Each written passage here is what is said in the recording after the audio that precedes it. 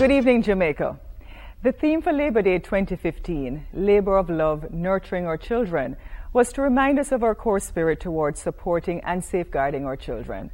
As the chair of the National Labor Day Planning Committee, we proposed that safe spaces for children be created, and this involved the creation and or repair of children-friendly spaces so as to promote family togetherness. Today we're humbled and we're so proud of the outpouring of support which came through the projects which were undertaken.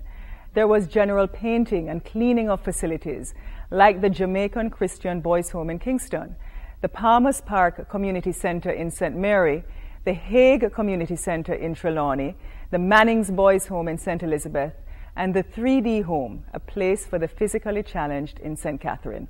Most importantly, we're proud of those projects which created spaces for children to play and enjoy, like the work done on the Widow's Mite Home in St. Anne, the creation of a park in Waterford, Portmore, the building of a kiddies park in Cornwall Court in St. James, and the national project at the Rudolph Elder Park in St. Thomas. I take this opportunity on behalf of the National Labor Day Planning Committee to applaud the commitment and the hard work of volunteer work teams drawn from across the Jamaica Defence Force, the National Youth Service, the Social Development Commission, and the ministries and agencies which make up the National Labor Day Planning Committee.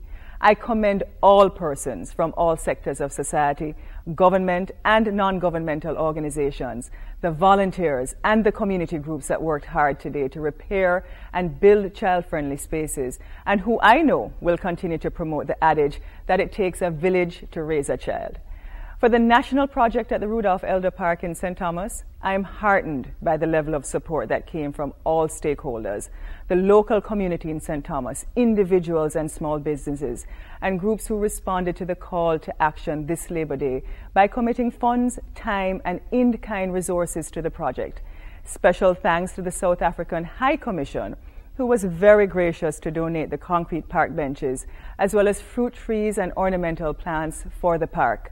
Some sponsors from corporate Jamaica who committed funding to support the National Labor Day project include the Jamaica Civil Aviation Authority, EdgeChem Paint, National Housing Trust, First Heritage Cooperative Credit Union, Jamaica Money Market Brokers, Island Dairies, Barco, CB Chicken, Purity Bakery are just a few of the companies that ensured that the tasks were completed in a timely manner today.